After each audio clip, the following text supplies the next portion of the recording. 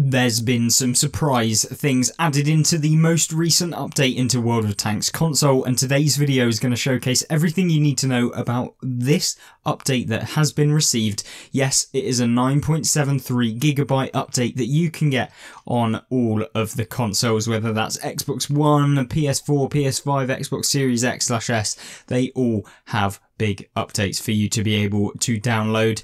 And the key thing about this update is that we have got some really weird changes that Wargaming have implemented into the game, and we'll cover those as we go through. Now then, the first thing that we want to talk about is of course the new season. It is Steel Beast. We've covered it in a update news video specifically about the entire new season, which I will link at the end of this video. So if you want to get and stay tuned with the actual season information, what you can get, what sort of things that you can receive during the season, then look at that video at the end of this one. But in today's video, we're focusing on the key changes to the gameplay, all of the changes and updates that Wargaming have implemented on top of just the season, because there's been a lot of additions. And the first one that we're talking about is of course the World War II co-op mode, which you can see here. Of course, Cold War has its own co-op mode where you can basically play against AI. The World War II co-op mode will be is introduced now, where you can play against AI, which is really good for new players. It's going to help them out a ton to be able to basically play against bots. It's going to be super easy for them. They're going to be able to learn a lot, and I think that that's really good. However, obviously when you transfer it then to multiplayer, you're probably going to be a lot worse. So hopefully they kind of get it right with the level or skill level of the bots that are going to be introduced. And also, if there are not enough humans, your team will be supplemented with bots to fill the roster, which is, interesting. But I guess it's basically co-op mode anyway, so it doesn't matter whether your team's got bots or not. So you can basically play at any time on the World War II co-op, and it's going to be useful for those of you who are trying to test out new different builds. Maybe you don't want to be in the competitive zone of the multiplayer, and so you're basically going on to co-op to test them out and decide for yourself whether it will be any good. Other than that, now we've got two new maps coming into the game. The first one being Dragon Ridge. Now Dragon Ridge is a really fun map to play. I find that although it is very difficult for heavy tanks to play, and it's probably one of the maps that people struggle with the most, and it does get a lot of hate, and that's because it's quite a big map. It's got a lot of hills, as you can imagine, being a ridge, which means that if you're in a heavy tank, it takes a long time to get to somewhere, and often a long time means that you're not in the game for very long when you actually finally get there, and often your team can get removed before you get to the position. But if you're a medium tank player, if you're a light tank player, if you're a fast TD, or even a TD that has good camo, you can use this map super well. And that's kind of where I think that Wargaming got this map right. Hopefully there's been a few changes which maybe help out the heavies, but we'll have to cover that maybe in a specific video where we look at Dragon Ridge when I finally get on it, get a good gameplay on it, and we'll do a full video showcasing Dragon Ridge itself. And similarly, you've got Nomonhon. Now this is a map that I've really enjoyed as well. It was basically a winter map at the beginning. It looks like they've basically changed it a little bit. You can see that there's a lot of pitted areas here. Kind of looks like Teepval Ridge, to be honest. And Nomonhon used to be one of my favourites, and it is now a summer variant of the map. So I'm not too fussed on the way that they've kind of changed it. Should be interesting though. You've got this massive area in the middle where you can basically get caught out. And I guess once again, when we get the map in the game, I can test it out, see what the changes are, because it was a map that was previously in the game and obviously has been revamped and updated graphics wise so that it looks a little better, because previously it looked, it was 360 upgraded graphics basically, and now we're looking at newer console graphics, which are going to be definitely an improvement, but still some way to go to keep up with the PC. Now then, not only that, there's going to be a lot of not only that in this video, and we've got the new radial commands. Now everyone, if you've played this game for any length of time, knows that with update 6.0, Wargaming removed some of the key aspects of the new radial command, and they've basically improved them and they've brought them back. And now, by player request, we will be getting cover me, need a target, defend this position, and no shot. all 4 are really, really good pieces of information that you can tell your team, because there's been so many times where I've thought, I just need someone to basically understand that I need them to spot for me if I'm in a heavy tank and I'm kind of pinned down, and I know that a light tank's near me, but there's no option to even like suggest it other than having to then kind of go into the Xbox settings, change it and be like, oh yeah, get my microphone out, and yeah, it doesn't work in the game. And luckily they've basically changed it, so now you will be able to actually let your team know what you want to do. And you can see here, need a target here, you got no shot. And then obviously on the other menu, you've then got defend this position, cover me, etc. So it's going to be really, really useful. Wargaming have had to remove the sticky function. So as soon as you go on it and release, it will then basically alert people to what you want to say. So there's no longer kind of that little bit where it will stop. You now actually have to kind of like pinpoint the area on the screen, which is a little bit disappointing. I don't know quite, maybe they had a little bit of problems with this, so maybe that will come back in a later date, but hopefully it does. And not only that, dynamic stats. We've now completed dynamic stat support. All stats displayed will now reflect the benefits provided by any equipped consumable, equipment, commander skill and camouflage. So what this relates to, dynamic stats is basically if you're looking in the garage and you see, you know, your concealment, maybe you look at in the detailed statistics where it says, you know, you've got a reload base of like 6.9 seconds, but then it actually comes down by like 0.69 because you've got a 10% increase to your DPM. All of those different changes will now be reflected in the statistics screen, which is really, really beneficial for those of you who are wanting to kind of get to grips with the statistics, know where you can apply the best bonuses and stuff like that to improve yourself as a player. You'll see it with the commander skills as well. And of course camouflage, because that gives you, I believe off the top of my head, don't quote me on this, a 3% increase to concealment. Yes, camo that you put on your tank does actually improve your concealment within the game. So it is beneficial, not only from a cosmetic standpoint, but actually within the game for remaining undetected and stuff like that. And along with this, they've also added information on the module display so that it's more accessible, where you get engine model, forward and reverse speed, terrain resistance and turret module health. You'll also get in the name of the ammo as well for the ammo module. And they've also balanced a few maps. So we've got Pearl River, Cold War adjusted spawns to be further back from their current positions on all game modes. You've got Canals, which has basically had Team 1 spawns have been split into 2 groups. You've got Cold War Rezani, having now spawns closer together for Team 2. And you've got Cold War and World War II Team Destruction. Team 2 now spawns closer together for Rezani as well. And then we also have the class-based matchmaker is now implemented into the game. And this is something that I guess Wargaming have been testing for a long time. It's basically where Wargaming want to tier up.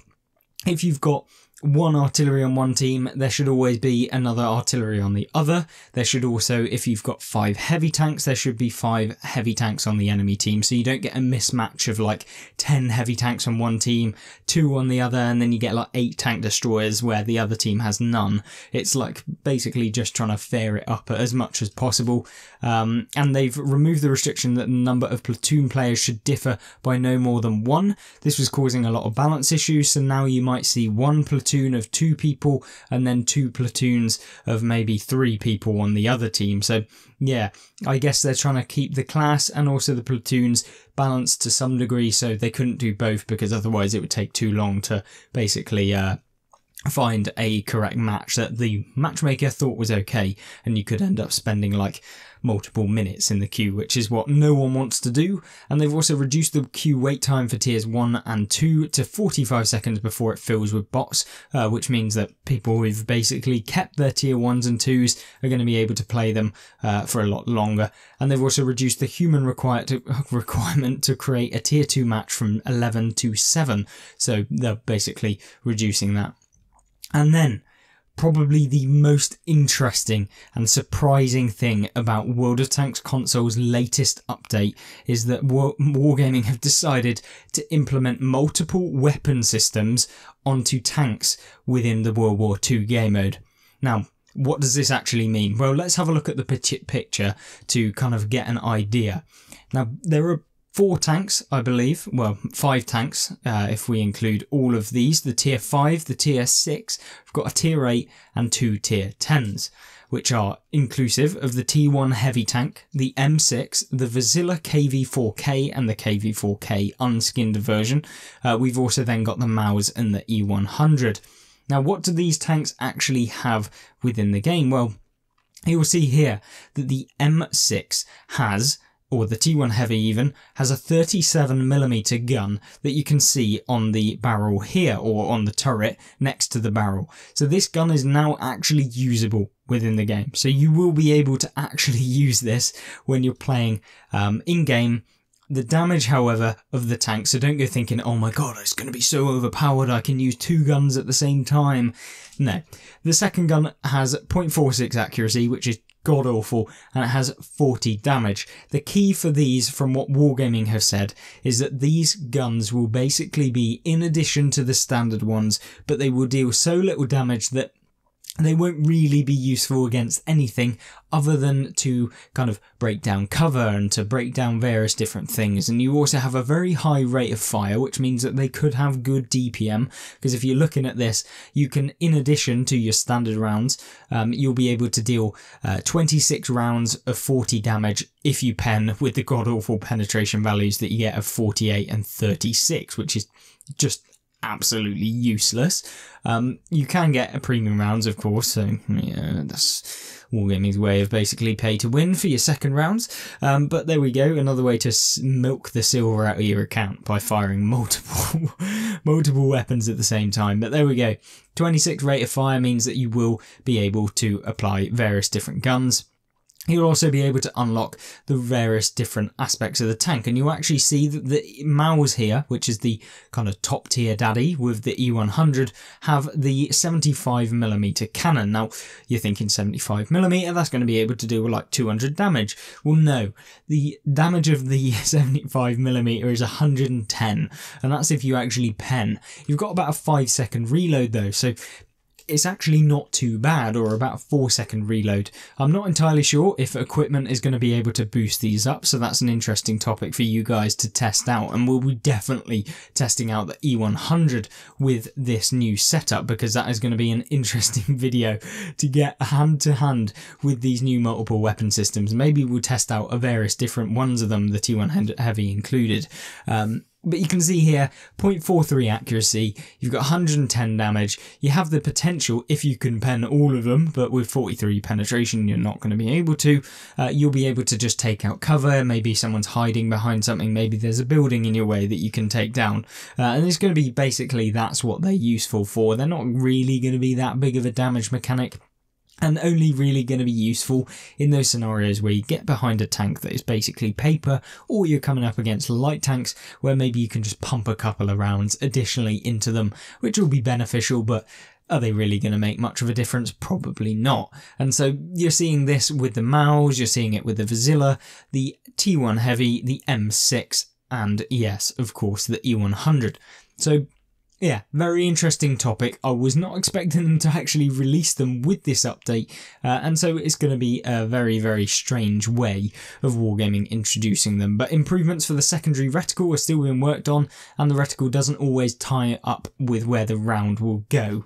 Well, that's always a good start from what Wargaming have said with a new mechanic that they're bringing into the game. So if you're firing in one direction where the reticle says, it may come out the side of your tank, is basically what they're saying. So fingers crossed they sort that out and get it up to scratch and up to standard as quickly as possible. We don't want another update 6.0 disaster, do we?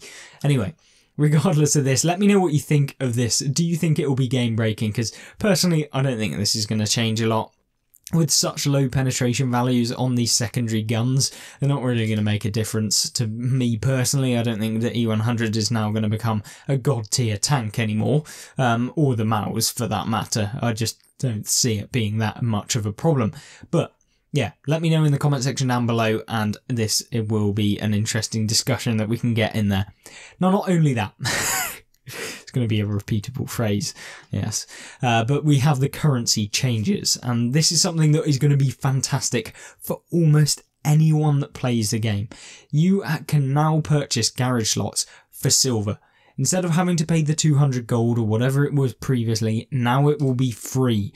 Or, well, free to a degree because it's silver. But, you know, play a couple games in Cold War and you'll be able to buy a garage slot. This means that anyone that's purchased garage slots for gold is going to be triggered because you've just paid actual money for something that was only available for money. And now they've reverted it and now you can't buy it with money unless you convert gold to silver, which is probably what this price is based on. But regardless of that, they basically made it free, which is good because for new players, it's going to be good. For those of you who maybe like didn't want this to be in the game, then yeah, it's going to be painful because you've just probably paid like £30 for a load of garage slots and now you can buy it for silver, which you probably have an abundance of. But yeah, at least for new players, it'll be better and for people who are starting out. But yeah, I can see that there will be some backlash from that. In a similar manner, inscriptions are also now available for silver, so you can buy them permanently for silver, which will be fantastic. It means that you don't have to spend 10,000 every single week or 60,000 every single month. You can just purchase them one time and then you'll be able to get them. So that applies for emblems, inscriptions and flags. It doesn't include camo because Wargaming know that they can milk you for a little bit of gold with the camo, but yeah, all of the emblems, inscriptions and flags will be now available permanently for silver, which is always good. Now then, Wargaming have been badgering on about this armour viewer, that they're going to be doing something with it, but unfortunately it's not what I thought it would be, and it is not a live model of the armour. It is basically that Wargaming have swapped them out so that the armour ranges within the armour value now have separate ranges for World War II and Cold War. So before, they used to basically have this kind of scale where it was like very much heavily weighted over here, but now they've basically changed it so that you can see stronger visual difference in armour thickness based on the mode you are in. So it's not really too much of interest. You can basically see the different varying depths of spaced armour and stuff like that within the game. But yeah, I guess it looks a little bit better, but it would have been much better if they brought in a live model of the actual armour values and how it changes when you angle, because that would help people rather than just give you a flat value where apparently this would be the best place to pen it when maybe you could go through here, or maybe if the turret's side on, you should shoot this turret rather than the angled lower plate. But there we go. Hopefully that will come at some point in the future. Also, garage improvements, raised gun barrels now won't go past their maximum elevation because apparently that was a thing. Destroyed tanks can no longer be rotated in garage. The level progression, linear vehicle progression, progress now displayed as a bar instead of a diamond, which is always good. You've also got the increase the size of the no ammo display, and contract widget received an updated AI. And then there's been a few things for spectator mode, where team health bars will now drain in opposite directions, camera icon on the minimap to indicate which player is being spectated, and all of that kind of jazz. We've also got changes to the post-battle results screen, where adjusted the placement of the vehicles on the the most valued player display to prevent large vehicles from obscuring other tanks because Type 5s. And then you've also got added the timestamp of the battle and the duration onto the post-battle results screen, and now it uses your actual tank and commander pictures used in that battle on the personal tab. So this is always kind of additions that aren't too major but are going to be useful down the line, or maybe cosmetically better. And then in addition, we've got a ton of additional improvements. I'm not going to go through them all. You can pause the video here, read through them yourself. They're nothing too major. They're just kind of small little tweaks, buffs, changes, like minuscule changes to the maps or stuff like that. And so you can read through that. And then there's also some issues that have been addressed. As again, I'm not going to sit here and read through like 30, 40 different lines of vehicles being changed with their marks of excellence and stuff like that, but I will pause it at interval moments where you can basically read through it, and you can just pause the video as we go through here. But whilst we're doing that, hopefully you guys are liking the update so far. Obviously, let me know if you've been playing today in the comment section down below. Let me know whether you think of the new vehicles that have been changed because of the improved kind of guns that they've added where they've got multiple guns. And of course, let me know what you think of the new season pass with the Leopard 1A1 for free that I kind of got wrong in that previous video on the new season. So make sure that you watch that video where we cover all of the news for the actual season itself, whether you should buy the season pass, which season pass should you buy, that sort of stuff. That is all in this video on screen on the left, and on the right there'll be a playlist of tank reviews where you can go through loads of different gameplays that we've had, really good games, and hopefully you can learn a thing or two. Other than that, I hope that you join me in those videos, and if you don't, I hope you have a fantastic rest of your day, and I hope that you'll see me there. Goodbye.